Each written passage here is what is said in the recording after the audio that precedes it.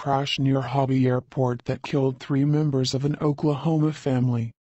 A National Transportation Safety Board spokesman says the plane crashed at 1:12 p.m. Thursday into a vehicle parked outside an Ace Hardware store in the 6800 block of Telephone.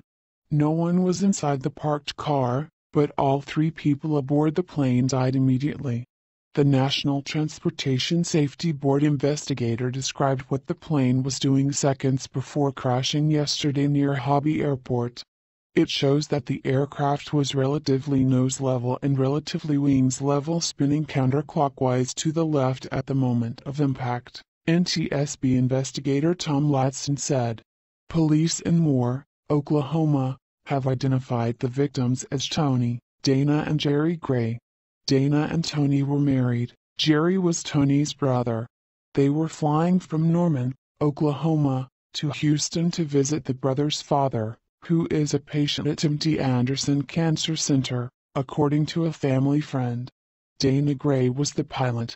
The pilot of the single-engine plane that crashed in a parking lot near Hobby Airport had only been certified for 2 years, according to Federal Aviation Association records.